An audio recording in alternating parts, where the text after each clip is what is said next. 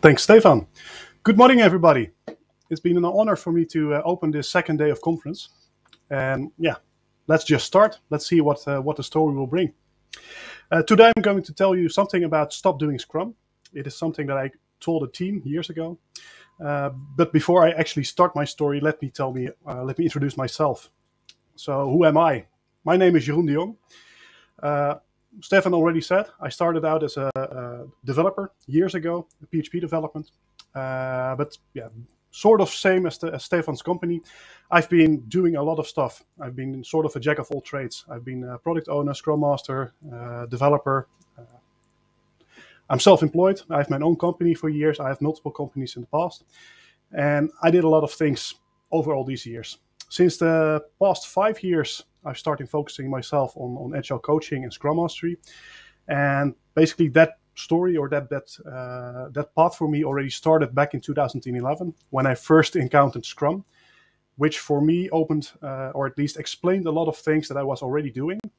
And why also a lot of things that were failing at that point in my career weren't working out as well, especially the professionalization of one of my companies. On this picture, you see a lot of other topics that I care about, that I have in my life, like a family, like 3 young children. If you want to know more about me, contact me afterwards on Discord, and we can always hang out. Before I start, again, it's another but. I'm going to use Mentimeter during this talk. So I want to invite everybody to pick your phone, pick your device, or click the link that I'm now going to post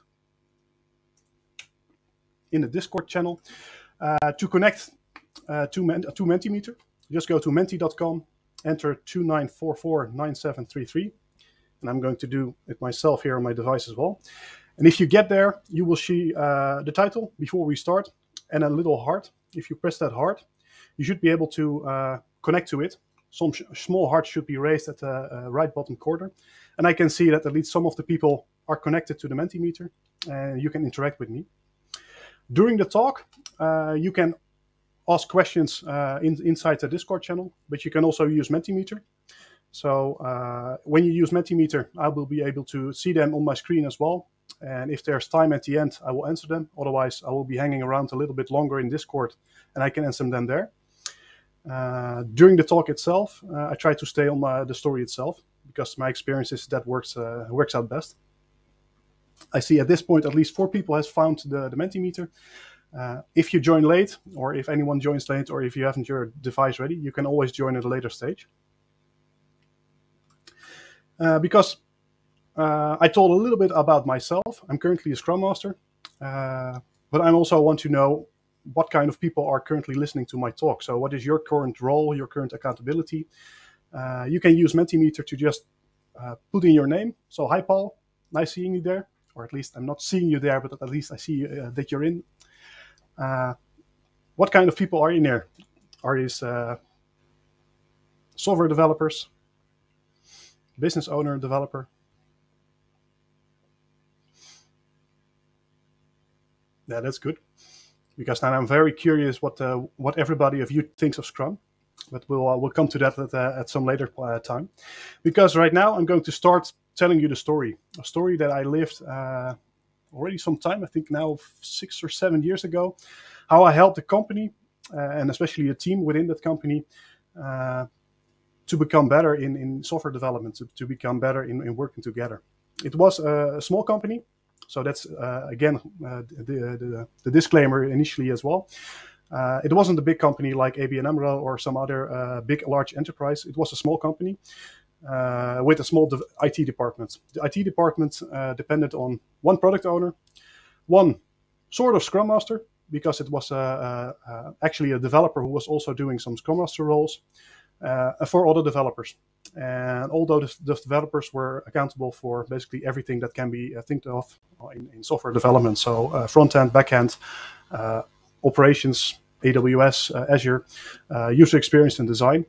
And I came in as a Scrum coach.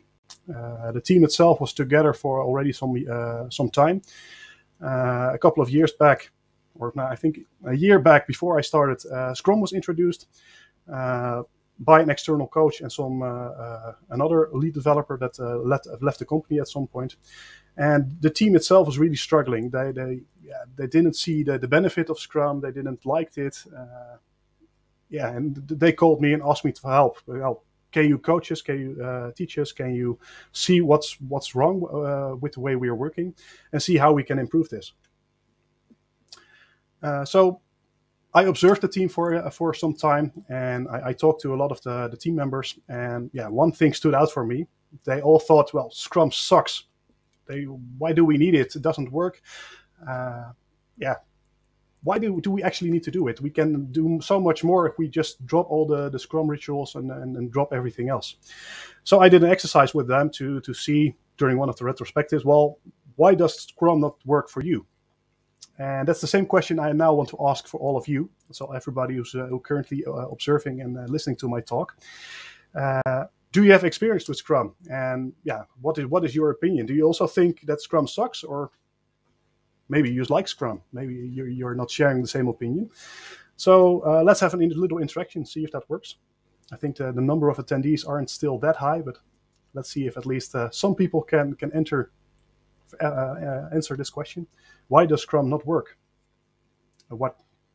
Too many meetings.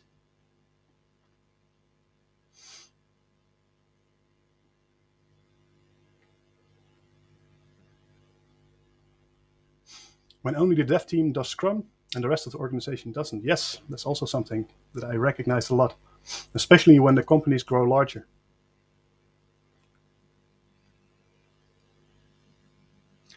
I have good experience with Scrum, and I need to switch this one, otherwise I can't retweet it. I have good experience with Scrum, so I'm curious why it doesn't work. Really great. I think especially the last person shares the same opinion as I have. So let's find out what I actually told the team eventually. But first, I did the same exercise, already told you. So I got the same answer, too many meetings. The retrospective every time is the same thing. So why should we do it at all? The shifting priorities, business always is changing their mind. There's a lot of ad hoc work. Nothing to demo. So we do a sprint demo every 2 weeks. But there isn't actually anything done. There isn't actually anything to show, or the things that are shown are very technical. So why show them at all? We don't want to do it, of course. They don't want to change. They never liked it. The daily Scrum, the stand-up meeting, it's just a status meeting. We tell what we did yesterday, what we're doing today. And of course, there are never any impediments. Although, they're working for 4 or 5 days for the same story. But stories never fit in a single sprint. There's always overflow, and writing user stories is too much work. Every time the same thing with, well, as a user, I want to do this. And it's very bothersome, and we don't want to do it anymore. So the team was very surprised when I proposed, well, why don't we stop doing Scrum? Let's just, stop with all the stand-ups, stop with this retrospective, stop with the demos, stop with the boring planning meetings, because, well, everybody already knows what to do. And planning, estimation, it's all boring. It's holding off us developers from our work. No more user stories, just write a simple task if we need to do something, or better, just don't write any tasks. No more story points, no more sprints, no more Jira, just stop with everything. Well, that didn't go well with everybody, especially the product owner. And even a couple of developers felt, well, but Jira, everything is in there. I said, well, at least there, I want to have some single source of truth where we're working from. So let's create a single physical board. This was pre-corona, and everybody in the team was still working in the offices. So I wanted to have a physical board, and just make a small index card, write down what you think, or at least what the product owner thinks that needs to be done in such a way that it's clear and everybody should be able to pick it up, and use that. But Jira, all the information is Jira. Okay. We still have Jira, we still have Confluence, we still have loads of other places where information is stored. But just go back to the basics. Just have one physical board with the work that we're currently doing.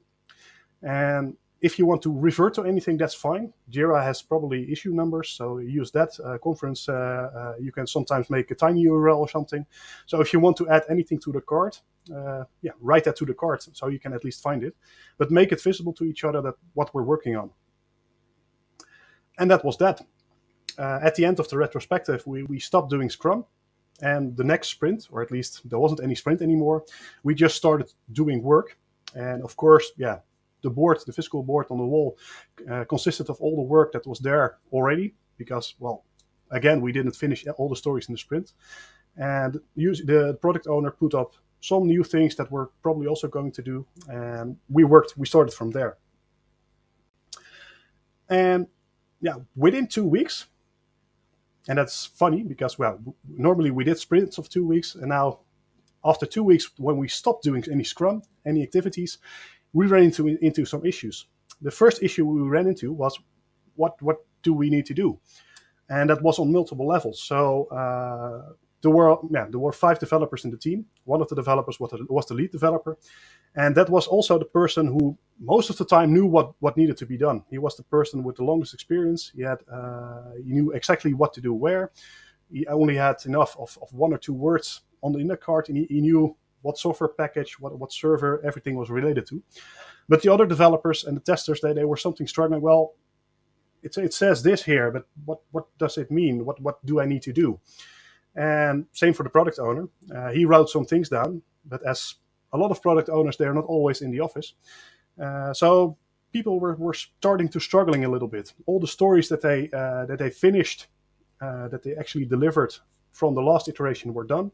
New things were going into the flow, but people didn't know what to work on. And yeah, you see it here in the picture. Of course, there's a lead developer. The lead developers sometimes, not all, at least I hope not all, but I account a lot of lead developers who are very into code. They just have their headset set on and they probably don't want to be bothered. And same thing for the product owner. He wasn't sitting on this chair, but he was actually somewhere outside the office, talking to stakeholders, talking to customers, talking to business. So the team was having some trouble to finding those answers. And a funny thing happened there. Because every time, around 8:30, 9:30, people were coming into the office. And between that time, people were getting a drink. People were going to the coffee machine, getting a coffee, getting a tea.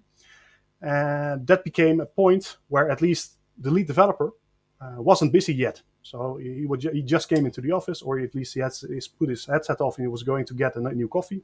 The product owner was coming in. He was also getting a coffee. And that was the point that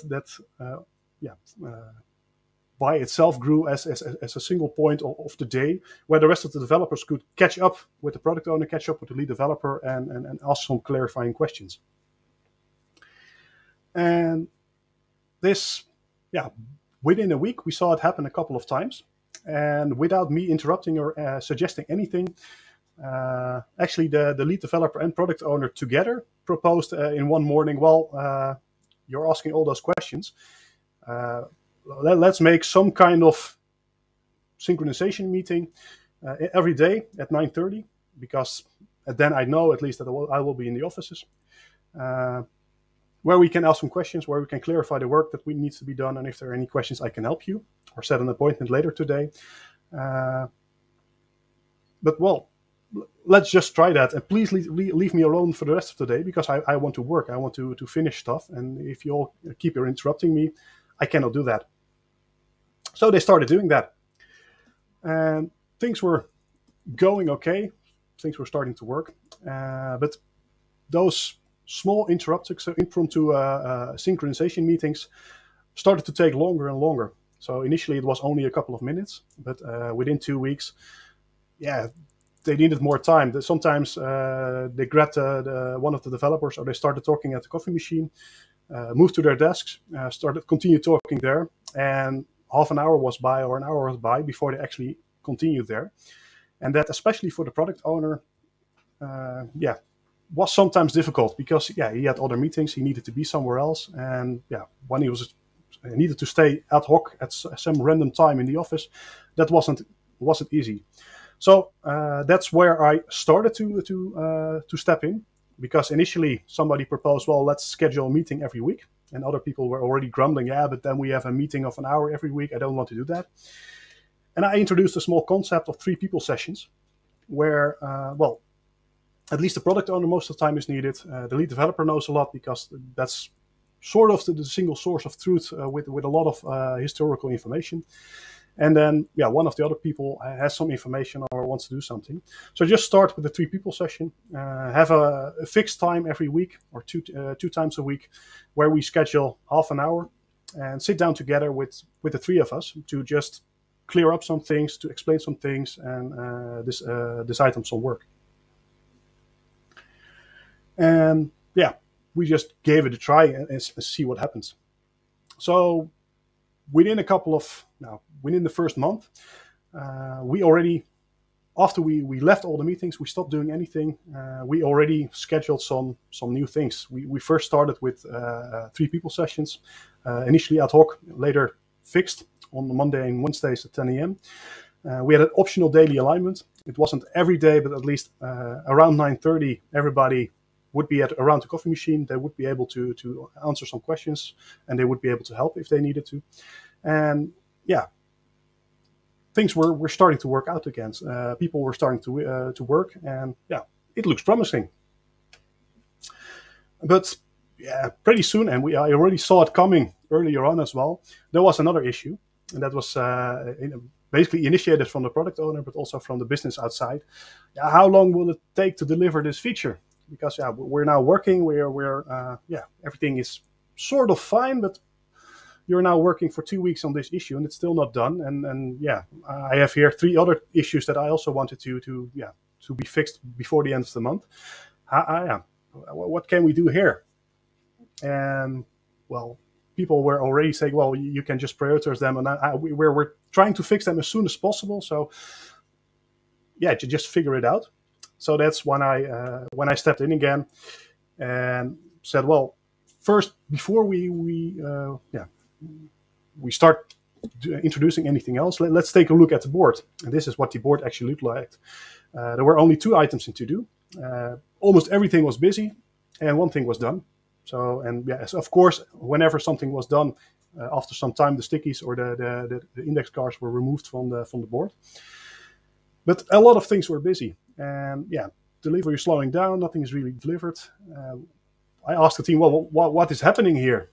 Yeah, but everything is almost done. We're almost there, but it is only that person needs to do a little test. We're waiting for deployment here.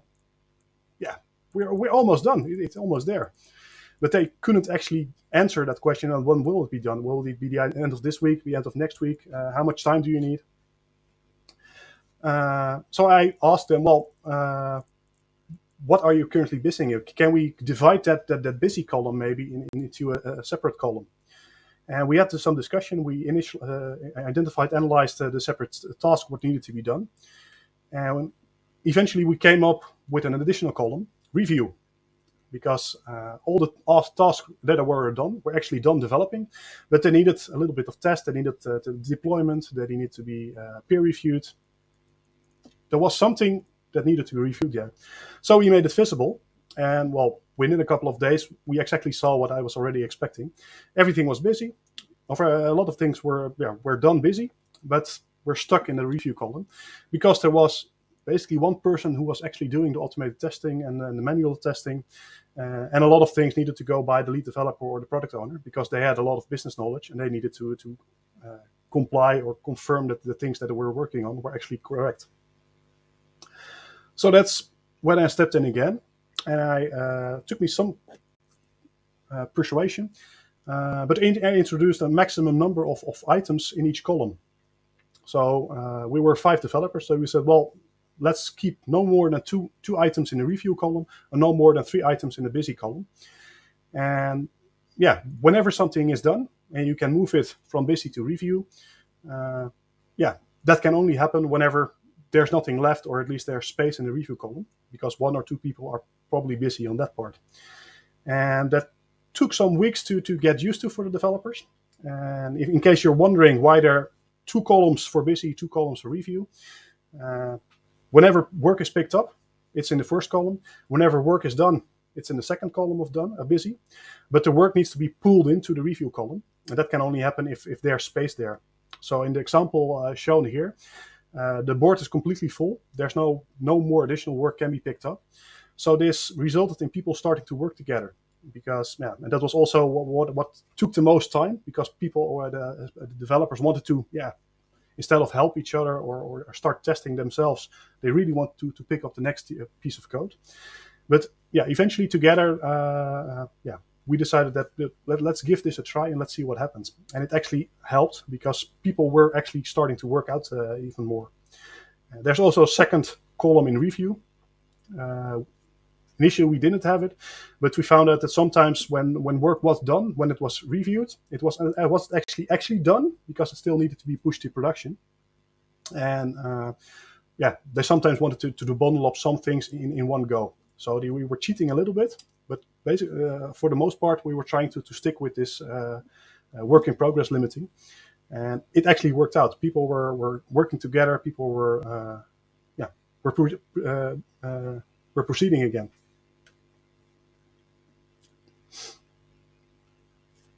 And things were getting delivered. And actually, it went much faster. So actually, things were getting done again. But yeah, the product owner still had the same question. But when is it actually done? How can I? I need to make some estimation. I make some forecast. The business want to know when certain features are being delivered. There was a lot of discussion that we're not going to do any planning poker again. I don't want to do anything with Fibonacci sequence. I said, well, let's do just relative estimation. Just pick start with the baseline. Start with some user stories, so basically, not even user stories because we're not using those anymore. Start with some issues, some tasks on the board that we already finished, and just determine, are these extra small? Are they really minor effort? Were there small efforts, medium effort, large efforts? So basically t-shirt sizing. Just put a couple of them that we already finished there on the ground, underneath each of the letters, and then see if when new tasks are coming in, try to compare them with the items there on the floor, and write down if it's an XS, an S, an M, an L, XL, and just estimate them. And now the product owner initially didn't see any benefit in this because now I know it's an extra large story, but I still don't know how much time it takes. Well, that's true. We need to have some kind of history how much long it takes. So initially we decided to even estimate a couple of stories that we finished already, also to this ones. And I told the product owner a little additional trick. Oh, and I missed one slide. Is just convert those letters to the numbers that we used before, so the Fibonacci sequence. So the extra small is now a 1, the small is a 2, and so on.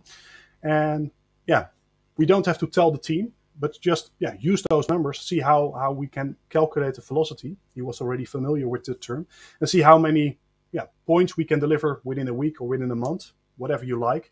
And based on that, and based with the relative estimation, you might be able to prioritize, or at least to make some estimations, some forecast of when things are popping up. Okay. Fine, now I know what to do, so these 3 needs to be done first. I thought, well, which one actually need to do first? Because we still have that work in progress limit, and these are 3 pretty large stories. So we probably should not pick them up all at the same time. And that's where I introduced basically a little elder step. I had a discussion with the product owner, well, if these 3 need to be picked up first, I'm going to pick up this one. No, that's not possible. It's okay. So this first one, who was the highest priority, shouldn't be the first to pick one up. And we basically did the same relative estimation, only in vertical order. Putting the one that needs to be highest priority needed to be picked up first at the top, and everything else below that. And we did some exercises on that. So we had a list of everything that needed to be done. We could, again, plot some numbers on that, and the product owner could use those numbers to combine them together and use them to make an estimation what work needs to be picked up first and what work can be left later. Something else that I also introduced is creating a matrix with high value, low value, low effort, high effort. Basically plotting those numbers of the stories on this matrix X.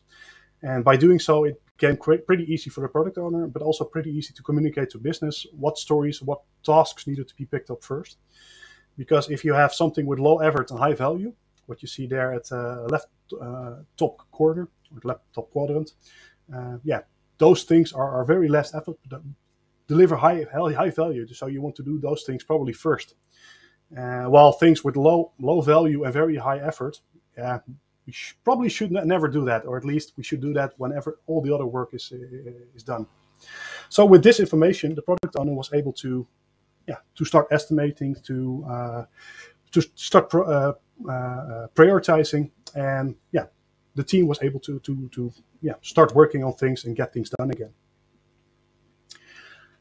Something also happened while we were doing this, because we didn't have any synchronization with the product owner. So the product owner was doing this by himself, and sometimes he was just putting some new stuff on the board that needed to be picked up, and then the team responded, well, if I had known this last week, or if I had known this was coming up when I was working on this story, I might have already done it, and that would have been easier to do. Plus those estimation sessions that I talked about before, those were also scheduled ad hoc, so there wasn't any cadence in it. So what should we do about that? And there was something else funny that happened, because the team asked the product owner, well, can't we just do once every 3-4 weeks, take a look at the roadmap, take a look at everything what you have. During that session, we can together estimate, together make a forecast of how much work, how much effort everything is. And you can just share with us the way we're going to. And we started doing that. And we continued working again. Everybody was busy. So let's reflect a bit. We now have weekly 3 people sessions, a daily alignment session. We were getting things done again. The product owner is able to make a forecast, and we have monthly roadmap sessions. Maybe some people of you already start recognizing some things that were happening. But then, everybody knows it. Once in a while, you run into some issues. There are some bugs. But we actually had not even a real bug. We had a real big crash.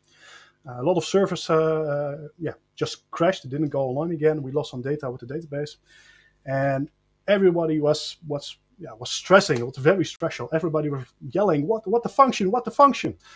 Can you fix it?" And of course, in any team, the lead developer, he was a little bit late in the office when it happened. But as soon as he came in, he looked around, checked a couple of log files. He knew what it was. Clickety clack, done, fixed. Everything was back online. And we're going back to work again. As nothing happened, because, well, bugs and crashes can occur. But there's a lot of things to do. You just continue working again. And you could already see it coming probably. There was another crash. So again, servers went out. This time logging was, well, there were also some issues with the logging server, so it wasn't that clear. And basically the most funny thing for me, but the less funny thing for the rest of the team, was the lead developer also wasn't in there because he was on a day off. So it was a very, very stressful day for most of the developers. They just couldn't figure out what was happening. They were trying a lot of things, making it worse. And somewhere at the end of the day, they decided, well, let's just call the lead developer and see what happened. If he has any clue what needs to be done there. And hopefully he can. And luckily for all of us and also the company, the lead developer was listening. He said, well, I might have an idea. Give me a couple of minutes. I will grab my computer and log in. And within 10 minutes, everything worked again. And they called back, well, I fixed it, so I'll see you tomorrow. Okay, see you tomorrow. And then next day, people came into the office. They were already forgotten what happened there. And they were going back to work. And I didn't agree with that. So I stepped in and said, well, guys, please listen up. What happened there? What happened yesterday? And basically also a couple of weeks ago. Everything crashed. And there's one person who takes a look and everything works again. So let's think about that. What happened there? Let's organize a post-mortem session, a blameless post-mortem session, without pointing fingers, without blaming anyone. Just see what happened there, what fixed it. Is it really fixed? And how can we prevent this in the future? How can we get that knowledge that apparently only the lead developer has? How can we spread that to the rest of the team, or make sure that everybody knows what to be done? So we did a blameless post-mortem. We found some issues. We found especially what was wrong. There was some firewall rules that were applied at some point that weren't documented, also not automated.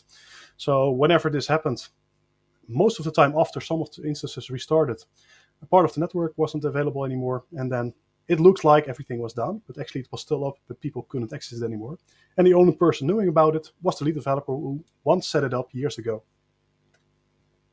So back to work, we made some improvements, and we did a couple of more post-mortem sessions. Some, I think, months after, not exactly sure in the timeline anymore, another thing also happened, because people were actually finding those post-mortem sessions fun. And during the roadmap sessions that we were having, sometimes they were asking, well, what could go wrong? And how can we do those things? And sometimes even the 2 crashes in a week happen. So we would have 2 post-mortem sessions in a week. Maybe we could combine those things. And basically they increased the roadmap session a little bit to also include a post-mortem session if anything happened in the week before, or a pre-mortem session if anything new that wanted to be worked on. What could go wrong? What could we prevent? What could we do to prevent any issues there? And things were actually going pretty well. Things were getting delivered. And that actually was the next problem that we ran into, because things were getting delivered, but were those actually the right things that were going delivered? The product owners sometimes ask, well, when did you finish this? Because yesterday it was still, there needed to be a lot of work, and today it's in the done column, but when did you put it live? Because as soon as you put it live, I was supposed to mail some customers. I was supposed to do things. Also, some stakeholders from business were coming into the team. Well, can you show me when you're done? Can you show me what's happening? Can you show me what we need to do here?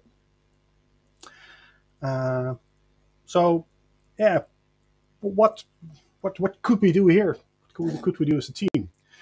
And I just asked the team, well, what could you do? What would you suppose? So, any guess from the audience? And it's unfortunately nobody can speak up what they came up with. And I think the image here sees it a little bit. After 6 months of working together, and we're doing no Scrum anymore, they started doing business review sessions, as they called them themselves, because they wanted to have some way to inform the business, to inform the stakeholders what they were working on and what they delivered. And they wanted to schedule it in a fixed time slot, because they started doing it ad hoc. But then they were showing somebody in the business one thing, and then the next day they needed to show the same thing again to somebody else. And then they were basically introducing a lot of side steps from their work, and they wanted to combine that, make it easier, and they started doing review sessions. Talk to the business, show what's done, show what's happening, and ask them also for input, ask them for feedback. So another small recap. Within a year, when we stopped doing Scrum, we had a physical board with more columns. We had maximum items per column. We had regular 3 people sessions. We had regular roadmap sessions. We had a daily alignment session. We had regular business meetings, roadmaps, and review sessions, and we had regular post and pre-mortem sessions. So then was some other event that we did once in a week, a lunch and learn, where we sit together as a team, had our brown bag with our own lunch with us, and we just talked about stuff that interested us. Sometimes people were showing some of their pet projects. Sometimes somebody gave a presentation, or we watched a video together. And during one of those lunch and learn sessions, they asked me, well, why are you still so fond of Scrum and Agile? Because what we're doing now is so much better. It works so much better. It's way more relaxed than all that Scrum that we did in the past. So I asked, well, I can tell you, but I love to tell you more about Scrum, but I cannot do that during 1 hour during learn and lunch. So let's organize a morning, about 3 to 4 hours, to just review the Scrum framework and see what the Scrum framework has to offer. So what about Scrum? I did a session on that. Scrum only has 3 roles, or accountabilities as they are called right now, 5 events, 3 artifacts, 3 pillars, and 5 values. So pretty easy, right? And just to check if everybody's still awake, are you familiar with all these terms? So everybody who's still listening to me, who hasn't fallen asleep yet, now's your chance to signal that you heard from them. I see a yes, I see a not all. Not sure if more people are listening.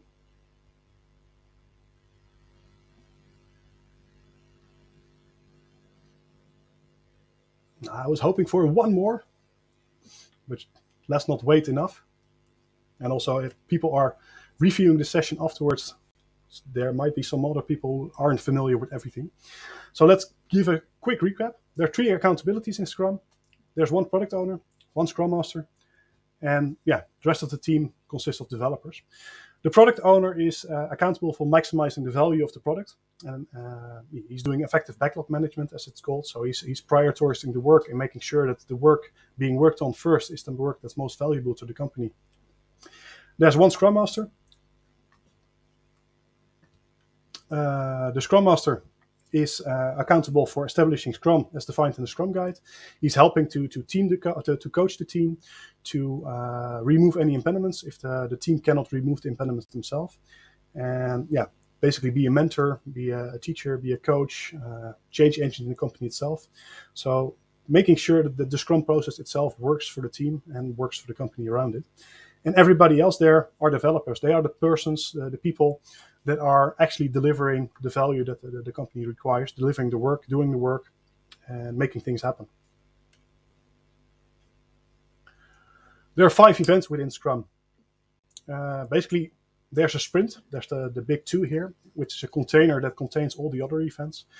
Every sprint starts with a sprint planning, where we look into the backlog and see what work we're going to pick up next and work on during the next iteration, during the next sprint.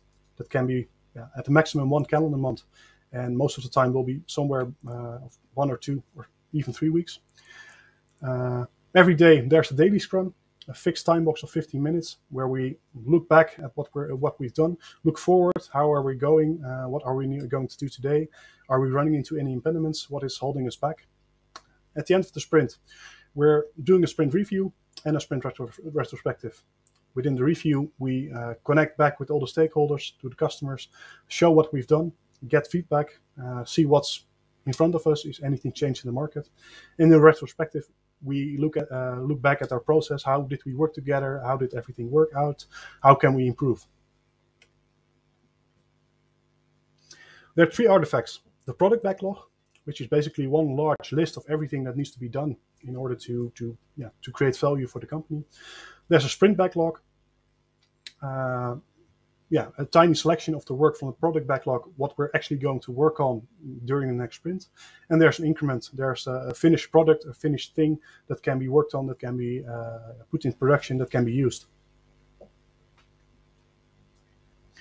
There are 5 values.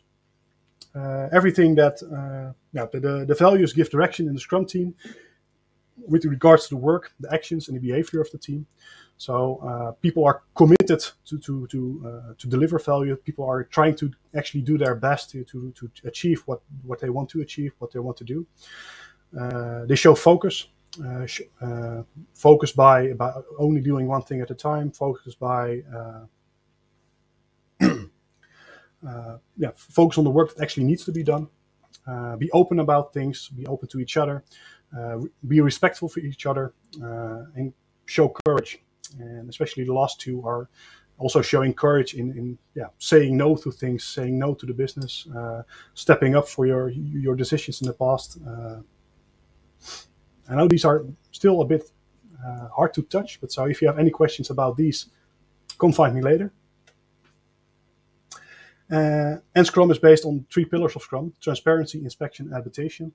It's an empirical process, where you want to make things transparent. By making things transparent, it becomes easier and it becomes possible to inspect what is happening. And by inspecting, you can make changes to make it better or make it work. This is also one of the things that inspired me or that I really loved about Scrum. Because as a developer, the first thing I always did was, I wanted to make my development environment working. I wanted to have a step debugger. I wanted to make things transparent. Then I was just going to inspect. I was going to try things, change some variables, just fire up a page, do the step debugger and walk through the code, inspect what was happening. And then if I wanted to make a change, make that change, make that adaptation, and see what happened again, and repeat that cycle over and over again. So, are we doing Scrum?